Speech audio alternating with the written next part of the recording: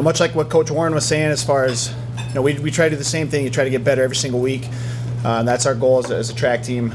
We talk to the athletes on the team about focusing on the process and taking a day at a time, week in, week out, just try to get a little bit better every single week. And again, I think we did a good job this weekend. We were a better team this week than we were a week ago, and that is going to be our goal heading into this weekend as well.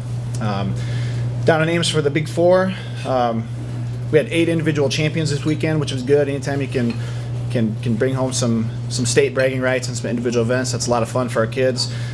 We put 16 athletes in the top 8 in the Missouri Valley Conference, which top 8 on the day will score you points. And so just trying to move as many people in a scoring position as you can as the weeks go on.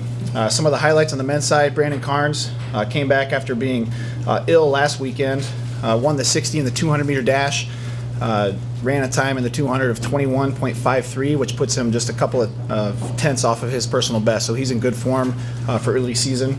A couple of 400 guys, Evan Long and Corey Hertz, are freshmen for us this year, and they ran times in the conference that puts them right in the mix to be good point scorers for us, and so that we're encouraged by that.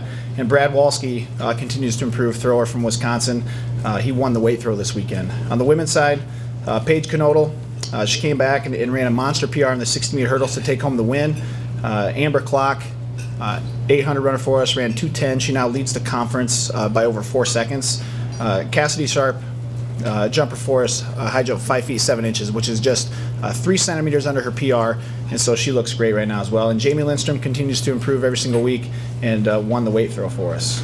So this weekend going ahead, we have the Jack Jennett Invitational this weekend on Friday.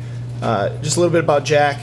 He coached for the Panthers. He was the head track coach from 1962 to 1976. He was also a teacher in the education department, and so fun weekend for us as a coaching staff and our team, because Jack he's kind of an entity within the athletic department. He's always coming around, visiting everybody from the football coaches to the basketball coaches. He's just done a terrific job as far as amplifying what it is to be a Panther, and so just looking forward to honoring him this weekend, meeting some of his families and a lot of the alums that have come back to watch him. Mark Messersmith meet on Saturday. Another great opportunity to honor one of our great alums that we've had.